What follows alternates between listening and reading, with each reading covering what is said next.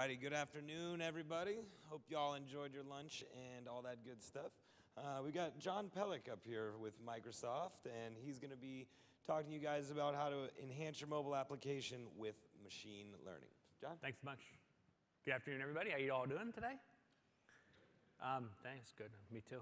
I'm John. I work on the Azure machine learning team for Microsoft, and we're going to take a look at a bunch of things, and here they are, right? So first, I'd like to take a look at some architectures for the Xamarin Stack that would be friendly to building these kinds of intelligence features and smart capabilities into your application. After that, I'm going to take it on a very quick breeze through data science, right? No math, right? But we're going to take a peek at what this stuff's all about and sort of the foundation everything here sits upon. After that, I'll show you how to do machine learning with the Azure ML Studio tool, and then I'll show you how to go ahead and use cognitive services within your application. Have you guys seen the cognitive services stacks, or the demos that have come out for that? They're a lot of fun, right? So we'll have a little fun with that. I might need a couple volunteers to come up here to test out the cognitive APIs. It'll be fun stuff to do, right? All right, so let's start out and dive into the Xamarin architecture. By the way, where does the name Xamarin come from? Anybody know? It sounds like a medication, doesn't it? Like, ask your doctor about Xamarin, you know? Oh, was it really? It was the name of a monkey. It makes sense because they had the little monkey mascot, right? Yeah, that makes sense. Ah, is it really? It's a gemstone? No kidding. If you know the answer to this, tell me at the end, because I've been asking this question a lot. It's the first time I've actually gotten answers that sound actually plausible about it. But I've worked with Xamarin for a few years before I actually was in Microsoft. Then I left Microsoft and I came back. And while I was outside, I was doing mobile development on the Xamarin Stack. And Xamarin came from the Mono project, Miguel de Icaza, right? We led this quite a number of years ago. They started out with a joint effort with Microsoft and Novell, and then went on to be acquired by AttachMate, and AttachMate got purchased by somebody else, I think, or when AttachMate acquired all that. It's just crazy. At any rate, these guys went and split off on their own, and they built their own mobile stack, taking the Mono framework, which worked and brought .NET to various Linux builds onto the mobile platforms, right, for Android and iOS, and also for OS X for that matter. And I thought it was a really brilliant approach to building mobile applications, right? So what they enable you to do as a mobile developer is unify on the C# programming language, and using the Mono framework, right, you can go ahead and target all these different mobile platforms. It's really a very powerful approach. I'm sure you've heard about this all week, right? One way you can go ahead and choose to build on the Xamarin Stack is to go and put all your non-UI code into a thing called a portable class library. And then from that, you can have the compiler go ahead and make sure that you're only using specific types that'll work across all those platforms. Just check the guys that you need there in these little check boxes, and it'll go ahead and make sure that you're using all the right types. That's a really nice feature, because you can then take that and build great native user experiences for any one of these platforms by putting a native head on top of it, right? You're still programming to Cocoa Touch, you're still programming to Lollipop or KitKat or Jelly Bean, but you're programming in C#. So all the same abstractions, all the same types that you have there are available to you as a C# developer, right? So that's a nice approach if you're building applications that need to reach a couple platforms. Right? But sometimes you need to go ahead and reach into the native device capabilities, right? So sometimes you need to talk to the camera at a low level, make sure you're getting the best quality images off a device. Or maybe you need to talk to the location sensor. Maybe you need to tweak and tune it in a way that allows you to be extra sensitive to a person's location. Well, you can do that by way of dependency injection. Just define a common abstraction that all your classes can talk to in the portable class library, but then inject the native implementation of that in each platform. So if you use things like MVVM Cross or MVVM Lite, they all provide ways to go ahead and do this pretty simply and easily. It's a really powerful approach. However, there's another technology that Xamarin offers, and you should have all gotten this book, didn't you? You did? Did anybody get the book autographed or take the time to meet Charles Petzold? Yeah, he was downstairs the other day. Charles wrote great books on Windows for decades, including the essential tome for programming Windows back in the early 90s. And so went and shook his hands. Nice to meet him finally. But Xamarin Forms allows you not only to go ahead and share the non-UI logic, it allows you to share the UI logic across platforms too, right? So that technology is evolving pretty rapidly. You can't do everything that you can do in the pure native implementation, but you can do quite a bit with it, and it's certainly worth looking at. Charles wrote a really good book on it. It's worth working through.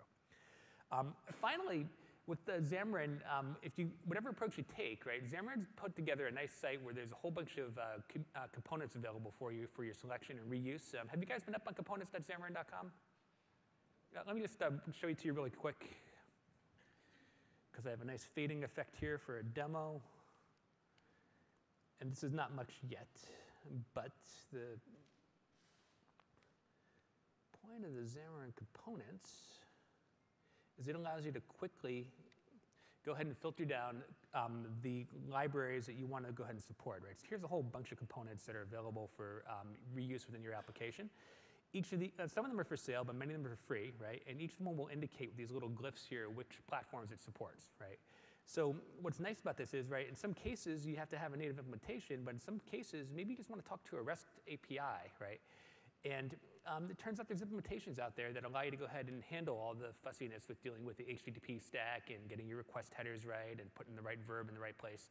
You don't have to bother with that. REST Sharp provides a nice way to go ahead and do that. You just go ahead and download this and drop it into your application. All right.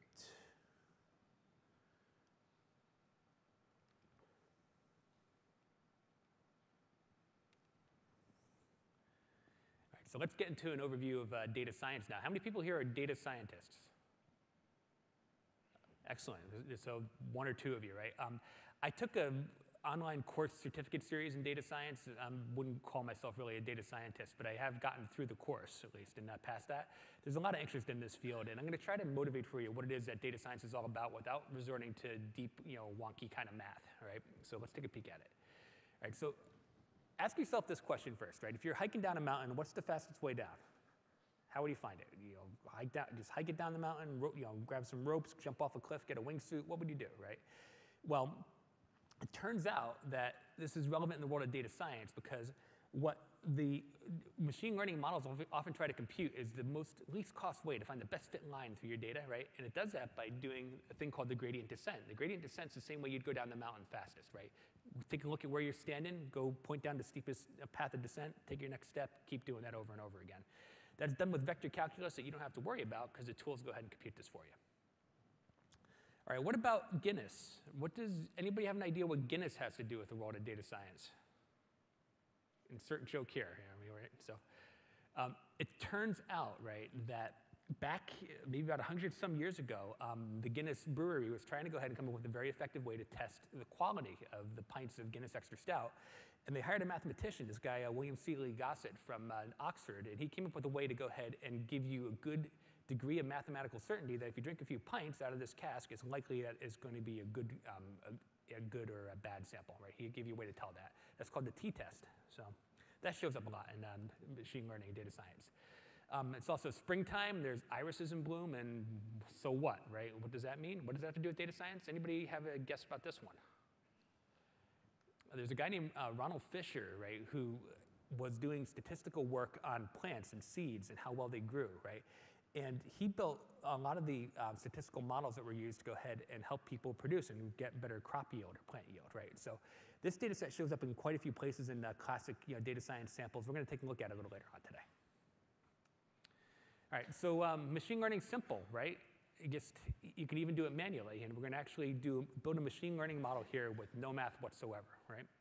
Or maybe a little bit, but not a lot. All right, so this is another classic data set in the world of machine learning, right? This is a data set that relates diamonds, right? Showing you the price of a diamond versus the weight of the diamond, right? So carats are, right, the weight, right? The bigger the carat weight is, right, there they are, right? Heavier your diamond is, right? And you would expect to get the price to increase as the weight of the diamond increases, right? So one way you can get a look at what's going on in this is, of course, to plot this, right? So if you take the weight of the diamond, you put it there on the x-axis, right? And you take the price of the diamond and put it on the y-axis.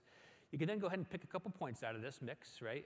Picking, you're not seeing it, but it's picking this top point here, 1.01, and the price is 73.66. And if you plot the two of those, or you plot that point, you can see where they connect on the axes, right? So now if you repeated that process for every point in your data set, you can see how they all sort of scatter out there in your plot. And what's the next natural thing you might want to do with this if you're going to try to build some sort of model to predict it? You might want to draw a line through that, right? So you could draw a line. Would you draw any line, though? I mean, why would we pick that line? Right, it's the best fit, right? Remember that gradient descent was trying to find the steepest way down the mountain? Machine learning algorithms use that approach to go ahead and find the line that fits best through a bunch of points, right? That's pretty good. So if you get that line up there and going now, you can use this if you have a diamond of any weight. Let's say you have 1.4 carats here, right?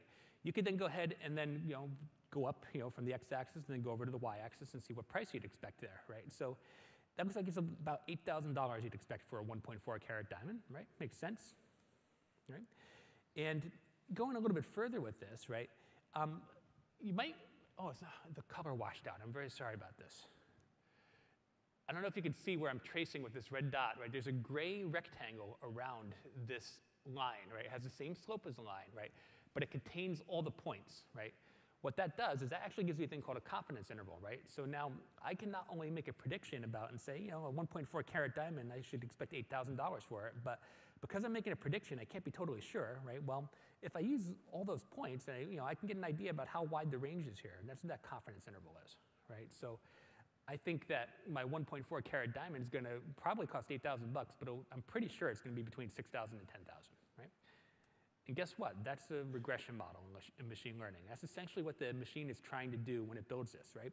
That's known as linear regression, in case you're interested in the jargon. And again, we didn't need any math to do that. We can just derive that graphically, right? Now, this gets a lot more complicated when you have lots and lots of factors and variables, right? But that's essentially what it's trying to do, right? So data science is easy, right? Except you can't just use any data, right? So let's talk about some factors that matter here, right? So the quality of your data is really important, right?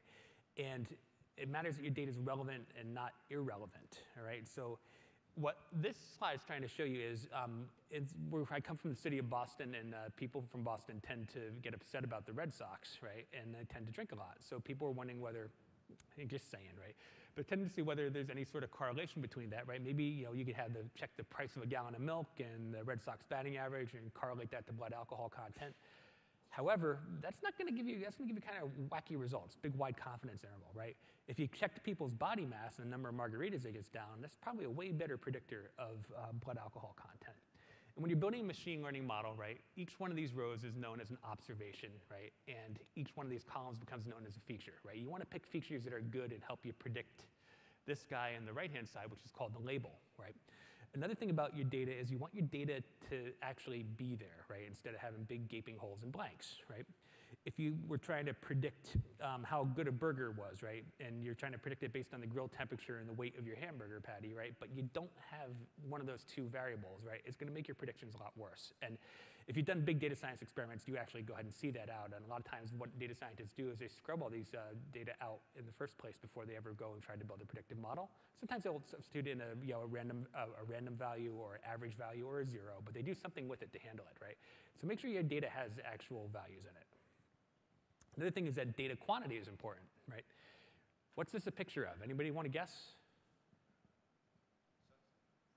Sunsets, yeah, it has a sunset in it, that's right. Has water in it too, but not a lake. Let's give you a little more data. How about now?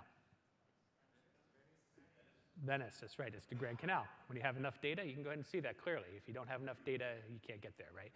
And this also applies in machine learning, right? Especially with things like neural networks, which are trying to look at patterns and guess, what somebody hand wrote or what image contains is all about. You have to give it a lot of data and a lot of stuff to train on, right? So, the more the better in a lot of these cases. All right, data visualization is also really important, right? And it really can help you understand your data set really well when you get a good, insight as to what it is, right? So let's start with this mystery data here, right? So take a peek at what we have, right? We have 3 columns of data, right? The first column is this thing X, right? The second column is this thing Y. It looks like a bunch of floating point numbers. And the third column are these letters, right? S, L, C, or there's another one in there too, I think R, right? Anybody want to guess what this data is? Right? These histograms, you think they might help you, right? But I don't know if they're helping us too much, right? So let's take a peek, right? If you zoomed in and you did a histogram of each of these pieces of data, you could see that, there's a couple places where things are clustering up in the X and clustering up in the Y, right? These labels, C, S, L, and R, who knows what those are, right? Another plot you can go ahead and do is this thing called a box plot. It's going to show you different, aspects of how many the points are contained within certain ranges, but that doesn't really show you anything yet. But one thing that does come up or might jump out at you, how else might you want to plot this? Anybody want to guess at another kind of plot that might be useful here? How about you have X and Y, that's a hint. So usually those are scatter plots, right? So, and if you did a scatter plot and put the x value on the x-axis and the y value on the y-axis, you might find out what your data is, right? And then if you use that label column to go ahead and, let's say, set some other factor about your data, you might find out that they clump together in a certain way, right? So the L's are these left eyes, the R's are, the yellows are the right eye, right? S is a smile, L is the, or the outlier is the outline, or O, whatever it is. But that's the point about the data. It's not so mysterious anymore what this data is. But you'd have no idea just by looking at the table. So I'm going to show you a tool that Microsoft Research has built and put out there called, that allows you to explore data, and hopefully this will illustrate this. Has anybody seen this tool called Sandance?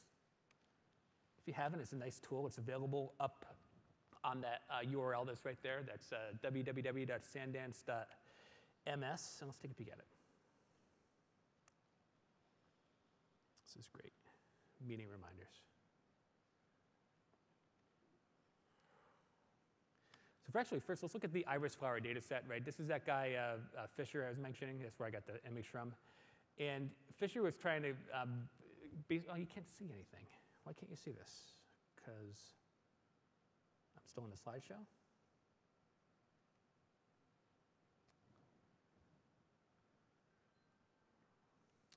Right, here's Fisher, right? And here's his iris data, right? And basically what he's trying to use is these numbers here to go ahead and predict the species of iris flower, right? It could be a setosa, it could be a versicolor, it could be a virginica, right? So I've gone and just downloaded that data set and turned it into a CSV file. And here they are. There's 150 of these points, I think. Yeah, 151 with the header, right? So if I take these data, I'm trying to go ahead and see whether there's any sort of pattern to what we got here. And this Sandance tool is pretty helpful for that.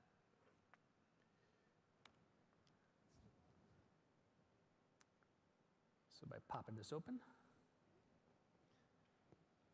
this is my iris data set, right? These are all the points that came out. It gives me a number of visualizations for this to see whether there's something that's distinguishing about that, right? So this tool is built on WebGL. Have any of you ever used that technology, WebGL? It's nice. It uses the GPU to accelerate graphics within the web browser. Works on mobile devices, right? So this doesn't really tell us very much yet here, right? I guess a sepal is a part of a flower, right? So there's the petals, obviously the the nice colorful part. Sepal's some other part that's related to the flower. Let's see if we could flip that around and see if that tells us anything. And again, we're not really seeing much in the data, but maybe if we start to color it by the species, maybe this is going to tell us something. Look at that. Our petal length might be useful. Petal width, yeah, they're starting to clump together. But we can do better than that. We can do a scatter plot and plot these against one another and maybe see if they come into view a little bit better here. Let's take petal length versus petal width. And I'll go ahead and bring these, well, that's actually petal width versus petal width, so no wonder it lies in a line. You can see now, right, that we're starting to be able to separate out our data into different clumps and groups here, right? So that's important when you're trying to build something that predicts, right? You might want to be predicting the cost of an apartment. You might be predicting what your sales are going to be next month, whatever, right? So doing these kinds of pattern detection is really a nice, helpful thing. This is a tool that's free, that's made by MS Research, and it's worth to go ahead and explore. You can do even bigger data sets than this. Just to give you a quick sample of the kinds of things you can do.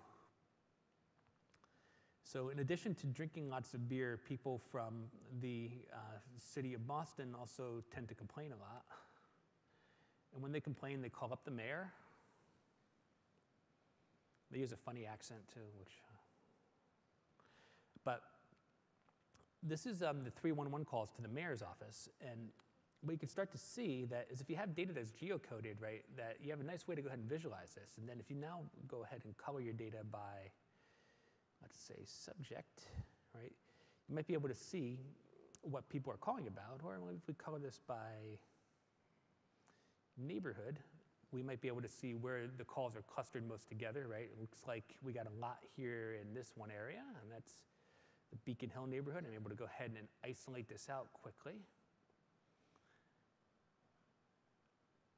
And then I could even go ahead and decide to facet this by subject, let's say, and I can start to see what's going on. And it looks like we have lots of public works calls happening, in the Beacon Hill neighborhood, right? So with just a couple clicks, now I got this kind of insight about my data. It might give me something to go ahead and investigate. So That's a nice little tool to go ahead and do this. Data scientists tend to explore their data, and that becomes a very important part of what they do, right? Cleaning the data, exploration. All right, so we were down here.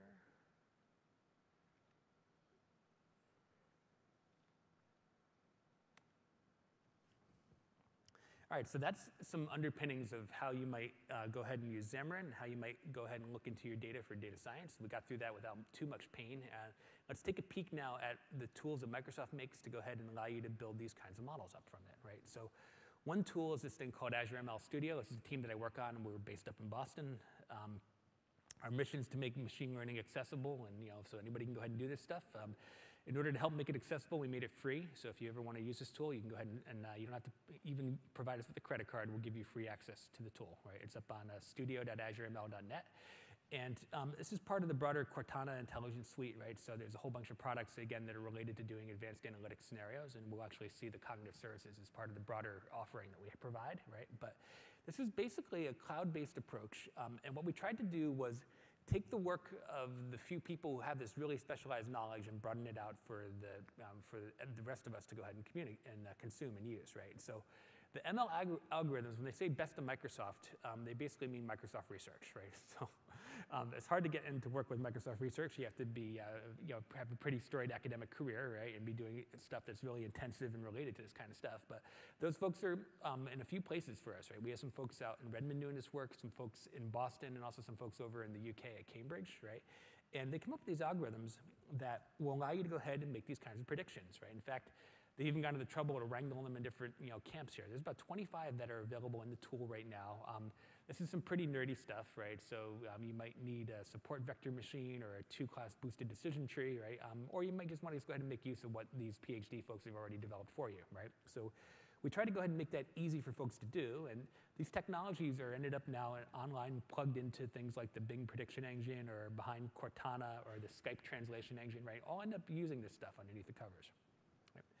So building off of what the folks who do the heavy-duty algorithm work is this Azure Machine Learning Studio, right? So you don't have to go ahead and understand how to build all these high-powered models. Instead, you can just go ahead and make use of them. And this is targeted for people who are data scientists or even people who aren't, right? IT pros should be able to go ahead and make use of this. And we make this accessible in a couple ways. So one thing we do is we provide a thing called a gallery. And the gallery gives you a place where people can go ahead and publish these experiments and their results and share this stuff, right? So you get a nice boost up from the scratch. And then you can pop open the stuff you find in the gallery here in this place called Azure ML Studio. And you can go ahead and build machine learning experiments. And then you can even go ahead and there's a little button down at the bottom that says set up a web service. And once you build your machine learning model, you can go ahead and use this now to publish as a web service pretty quickly. And that'll be operationalized and put into service right out in the Azure cloud. And then you can go ahead and consume it from any device anywhere you are. And so let me show you how that works.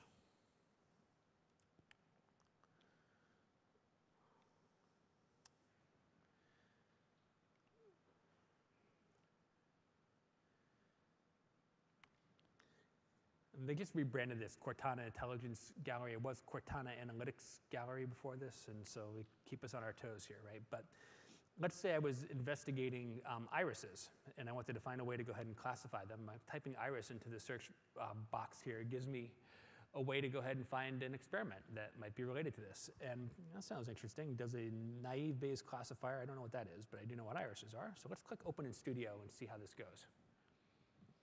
So what should happen now is it will pop me into the Azure Machine Learning Studio. This was going a little bit slow before, so I pre-prepared it if this doesn't go quickly. But I just tell it where I'd like to go ahead and land my experiment and what workspace I'd like to use. And what it's going to do now is take the data and all the code, right, that was in there to build that predictive model and actually install it here inside the Machine Learning Studio.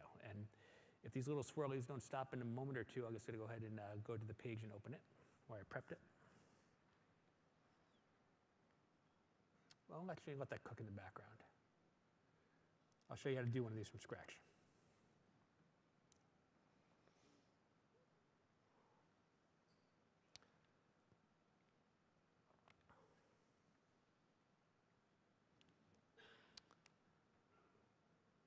So we provide a way to go ahead and tour this environment, but if you want to create a machine learning experiment, it's pretty simple. Just go ahead and click this blank experiment. It gives you a little stencil here that gives you an idea about what you might want to do. I actually loaded the iris data set before, so it will show up in my data sets.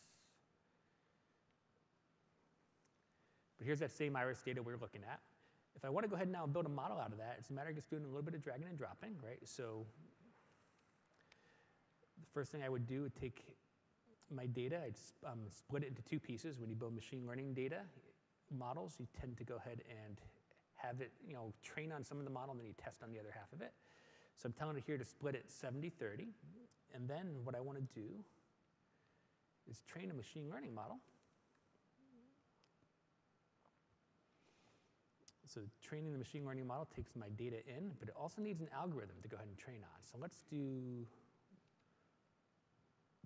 multi-class. Here's one, multi-class decision forest. This looks like this might be helpful to us. Let me zoom out a little bit.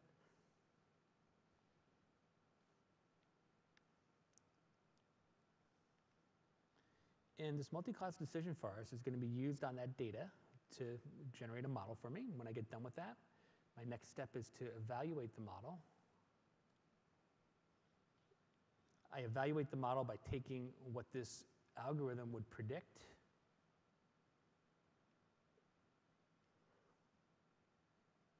Oops, a little angry, hang on. Oops. It needs me to tell it what column to predict. I want to predict the species. Remember, we're trying to predict the species of iris. That's happy. I don't want to evaluate the model yet, I'm sorry. I want to go ahead and score the model.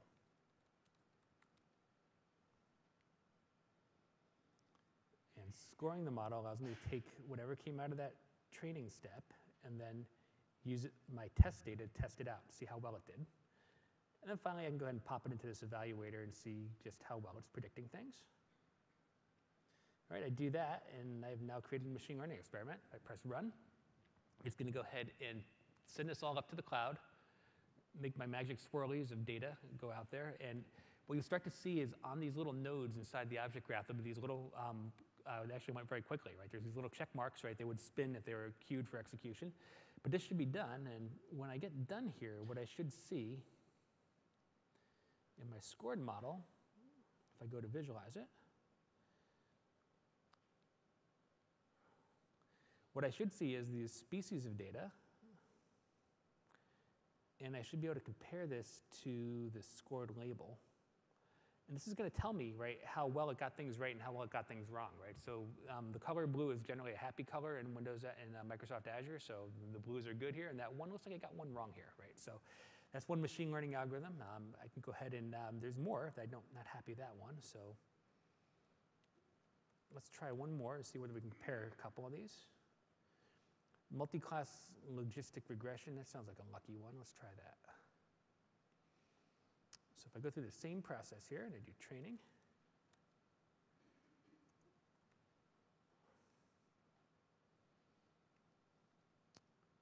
do the same thing, right, where I feed this into here, grab my training data set, put it into here, tell it that I want to try to predict the species.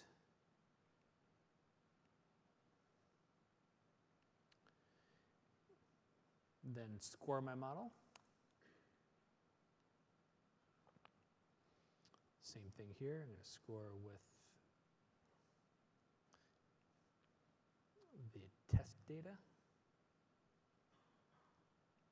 And then finally, I'm going to grab this guy and drag it to the evaluation module. Let's go ahead and run it now. See how the second algorithm does.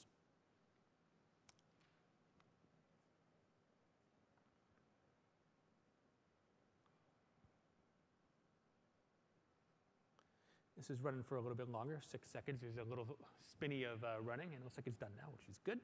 So I can go ahead and now take a peek at this evaluation module, and it's going to show me how these two worked against one another. And if you take a peek, right, what it's telling me is for the first algorithm, right, the one on the left there, right, it was able to go ahead and get two of the species entirely right for my predictions, but it got something wrong with that versicolor type iris, right? The second algorithm did way better, right? It nailed everything, got it totally right. So not bad. So now if I wanted to build a predictive model and use this, right, well, we have an easy way to do this. We can just build a predictive web service, click that button. But it says I need to tell it which model I want to use. Well, the one on the right ended up doing better.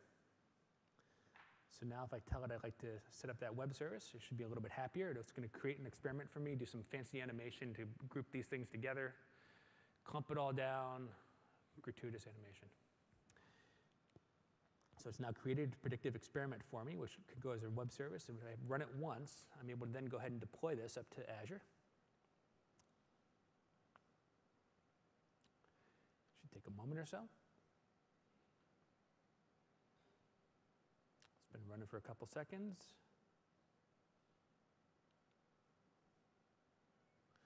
Finish running. If I go deploy it, this is now a web service that's going to be up in the Azure cloud momentarily. And I can even go ahead and test this out. So we should test out this web service. Let me just open Excel again really quickly. By sending it some fake data, and let's see whether we can predict. Let's make some stuff up.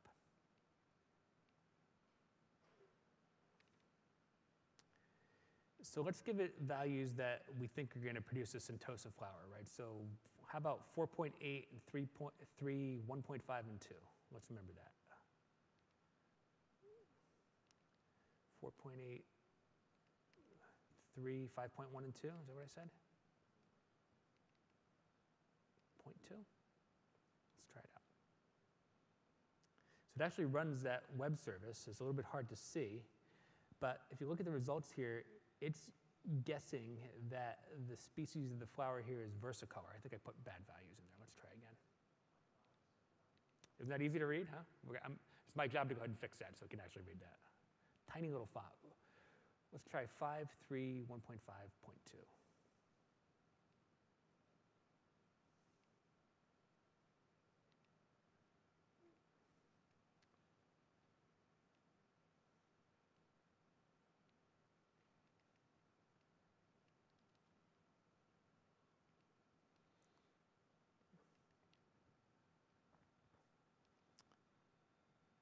And in our tiny little font, it's pretty confident that it's the first species. The first species is Sentosa, right? So the model looks like it's pretty reasonably working. We're going to get a better visualization of that, right? That's how simple it is to go ahead and build from scratch, build a machine learning model, and then operationalize it up in the web. So now let's get to the fun stuff before we run out of time here. Because the fun stuff is not that, but rather these cognitive services.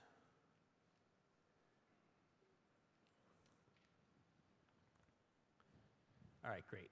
All right, so beyond machine learning models, right, to make things that use these kinds of intelligence features and make them more consumable for developers, we've taken a bunch of the research work we did and we put REST APIs in front of them so that you can go ahead and do some interesting things. One example you might remember, has anybody seen this HowOld.net? This was a big thing at the previous build, not this year's build, but what the idea was that you can give it a photo, right? It would use our face detection software to figure out where the faces were in the photo, and then try to take a guess at what gender you are and how old you might be, right? And this became, quite a viral sensation for a little while here, right? So once people saw this, they started messing around with it, and pretty quickly we had 80 million people using this with 500 million images and blasted off around the world, right? Which is kind of interesting, but what if we took the same technology and figured out, is this a way we can use this to go ahead and make recommendations to people, right, that might be more appropriate for their gender or age or other factors? Or can we predict when people might come back so we can better plan inventory, those kinds of things in a store? Or could we go ahead and push out information that's relevant to a person as they're in the right location at the right time, if they're willing to go ahead and tell us about this kind of stuff? So we used these technologies up in the Cortana cloud, right, using our analytics engine, right, basically to make these kinds of connections, and just a little bit of marketing slides, right? But the idea is that if we can go ahead and take the stuff that you've already seen, building the machine learning models, and then go ahead and extend it out so we can have better visualizations of it and also more consumable APIs, then we got a shot to making some interesting stuff happen here. So the way these cognitive services work are they're grouped into 5 different camps. They provide features that will allow you to do vision type features in your application or speech type features, language recognition, knowledge management features, or even some stuff that does some interesting search work too, right? And this is manifested at stuff that was formerly pretty hard to do, right? It wasn't easy to go ahead and build or make use of computer vision within your application, or speaker recognition, or text analytics. So these things are pretty straightforward to use, right? The face APIs will allow you to do things like face detection, or see if two people are the same, or maybe look for people who have similar faces, and that's always also comedic possibilities right there, right? You can group people, identify people. You can, with the speech APIs, figure out who's speaking, not just what is spoken, right? Which is useful in a lot of situations, right? You can also, generate speech, and also try to get people's intent out of what they're saying, right? Combining text analytics and speech to text capabilities. And speaking of text analytics, we can do sentiment analysis, or key phrase extraction, language detection, topic detection, these kinds of things, right? I remember topic detection being a product, under active research about 20 years ago. It's nice to see it now digested to a place where it's pretty useful and pretty straightforward. And the way you make use of it is also pretty straightforward. So let's say you wanted to try emotion detection. You'd simply need to go ahead and sign up for the API, and then go ahead and at that URL, right, make a REST call, right? In this case, the verb is get. If it's not explicitly stated, it's a get call.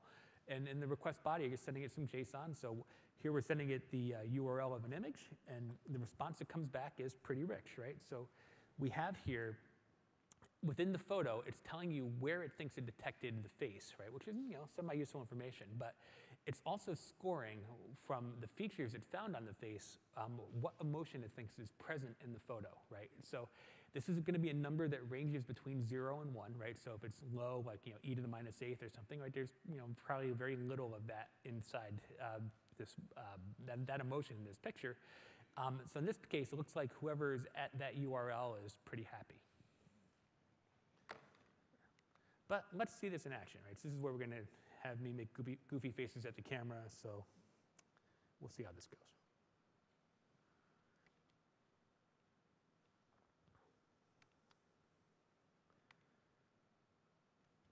Okay, it's a little demo app that we haven't released to the public yet, but I've been yelling at people to release it because people are going to have a lot of fun playing with this. And what this allows you to do is, basically test out these APIs. So here it's going to go ahead and take a look at me, and I'm going to, well, that's not a good photo. Maybe a little bit younger. All right, let's see. Stand here, count down, take another photo. Let's see if I smile, if it'll go a little better here. Come on. How are we going? No, not good? Tilted my head, shouldn't have done that. Let's see. Come on, baby.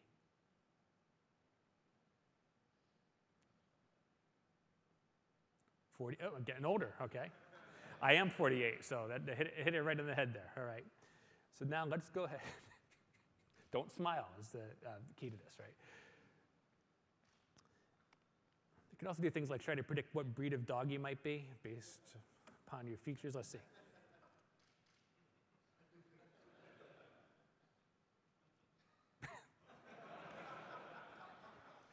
Mildly willful. My wife will tell you that I'm willful, but not very independent. All right, so also allows you to go ahead and try to see if you can actually see how these things match up, right? So I'll have to smile, get to start, right? So these are the different emotions that it detects, right? So let's see if we can generate surprise. Yep. Contempt. Yeah, it's angry.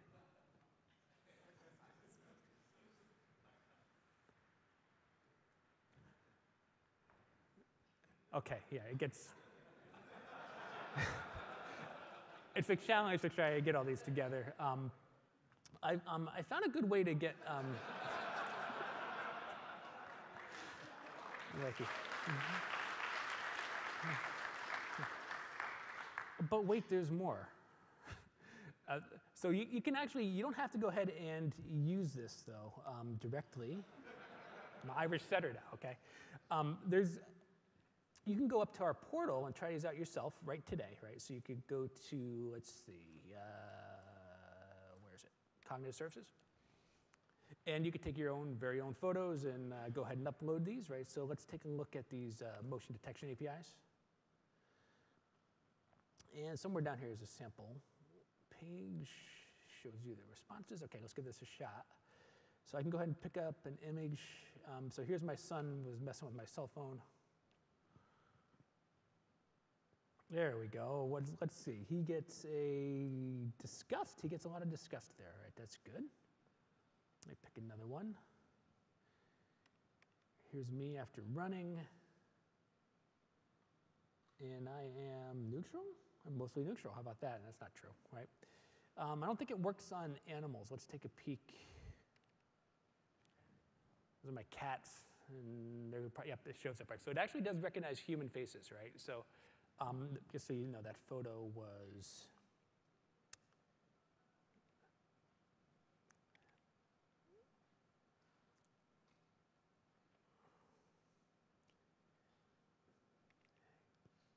so a photo like that, it won't recognize, right? It doesn't see any human faces in there, but that's kind of interesting, right? A couple other things it can do, right, besides make goofy things there. It can detect emotion in real time as it's going by, right? So it should be able to now pick up from just messing around here my age, right? But it should also see if I'm starting to be happy or I'm really happy now and it's just a fantastic day. And right? So you see that green there. I'm sorry, but let me put this back. So that green is tied to the happiness emotion, right? So I can see that in real time, right? I'm pretty happy, and let's say I get angry and disgusted, and it's the East Coast, and I want to wave my hands and stuff, right? You can see that, it's picking up there's anger in the voice too, right? Which can be actually useful if you're, let's say you have an application, let's say you make a Microsoft product, and you want to find out how people are reacting to it. You can actually use these APIs to go ahead and do that kind of testing and get some interesting feedback. So, that's not too hard to program, right? So as I showed you in that other web page demo there, right? You can actually just get back the JSON response, and it's very simple. Just a little JSON object graph tells you all this information, right? You can actually make 10 or 20 of these calls per second, I think, before we throttle you. So you can get some pretty high frame rates going on here. See if there's any other interesting demos. So this wasn't working before when I tried it, but I'm gonna try it again now, right? This is attempting to go ahead and make a product recommendation for you based upon a photo that it took. So let's see if it'll do this, or let's see if it'll record sound. Hang on. Let's see them just through Cartana. Let's pause this. How does this one work? Yeah, this one's not gonna do what I expect. Let me go to the text analytics demo. Hang on. Is it this one?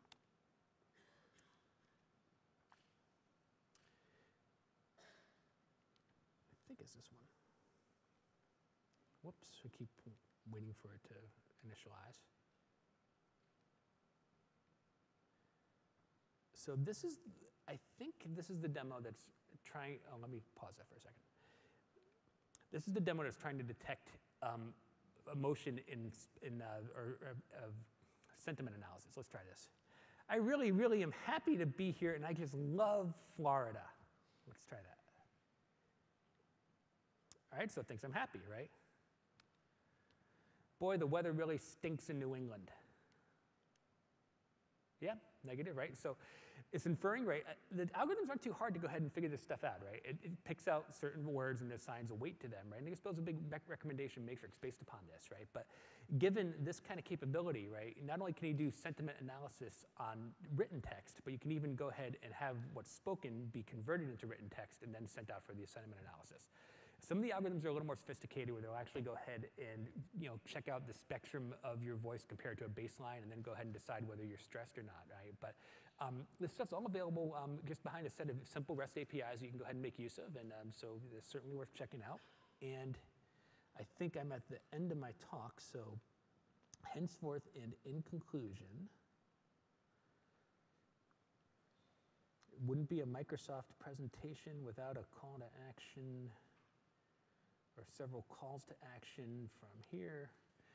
And so we would like you, we'd really dearly like it if you'd go ahead and make use of the Xamarin Stack, right, to go ahead and build great mobile apps. The components will help you get moving really fast. Consuming all these REST APIs is really easy to do with just the REST Sharp component right there. And you can pop that in. That works on Android, iOS, and Windows, right? embrace data science. It's a little bit wonky kind of stuff, but it's also not too difficult to go ahead and get your head around at least the rough underpinnings of what it's trying to do. And make sure that you can take tools to go ahead and explore your data, right? Sandnets is a good one. Power BI works. There's all kinds of great tools out there for this, right? And it's definitely worth looking through your data before you go ahead and try and present it and build models. Once you're ready to do that, you can go ahead and pick up somebody else's model from the Cortana gallery, right? Or you can go ahead and use our tool, Azure ML Studio, to go ahead and build that. It's pretty simple to go ahead and turn it into a web service. And then finally, if you want to add these really intelligent features for your applications, you can go ahead and make use of our cognitive APIs. They're up and available today. And they're pretty easy to use. And I could take questions now if you have any questions. Yeah, go ahead. Actually, somebody might come around with a mic, I think. So you just hold on a moment. He wasn't expecting me to finish in time because I had 88 slides. So that was pretty fast for 88 slides, huh? I had a lot of coffee today. Question? That model that you created, or I'm sorry, the model that you trained and created and Yes. published it, would that be available through an Azure mobile service? Like I'm trying to think, it's not called the Azure Mobile Services anymore, but would it be available through that, or does it have its own API or REST API? Okay, so it has an API endpoint, right, that you can call, right? I didn't show it to you, right, but there's a page after you publish it that'll show you where the endpoint is. It has a key that you can go ahead and embed in the calls to make sure that only people who are authorized call it. And then from there, it shows you what the payload will look like, right, for both request and response, right? So it's available at that endpoint within Azure. It's also publishable to a gallery if you want to make it open for the public, right? So obviously, there's all kinds of flavors in between that you'd want to do there, right? You might want to make it so that, you might want to make that a lot more robust, and we're working on that right now. So, a question in front? Sorry. Oh, sorry. What? We're done? Yeah. Hey, I'm done. This is the last question, or I'm really done now.